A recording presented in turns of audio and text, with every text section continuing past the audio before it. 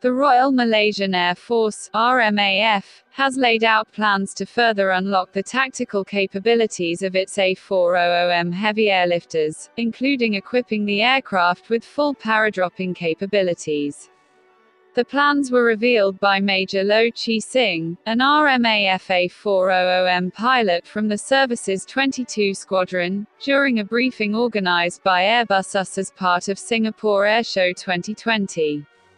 The RMAF operates a fleet of 4 A400Ms. The Royal Malaysian Air Force is very keen to conduct, and get more involved in, the tactical capabilities of this aircraft, said Major Lo.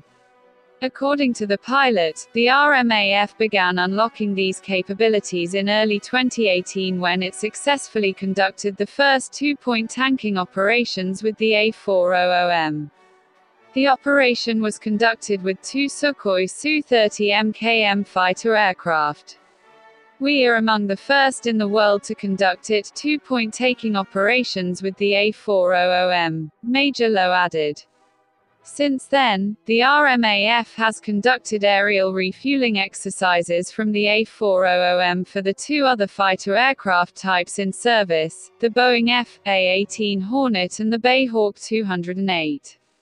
The RMAF will soon move on to conduct takeoff and landing operations at unpaved and austere airstrips, and the service will eventually explore the possibility of taking on high-altitude low opening, HALO, and high-altitude high opening, HAHO, jumps, and paradropping cargo via the Container Delivery System, CDS. Major Lo did not provide further details on when each of these operations are expected to be carried out, but did say that the squadron's immediate focus is to support planned maintenance for a single F/A-18D airframe at Williamstown, Australia. The airframe will be transported from Malaysia to Australia with one A400M later this year.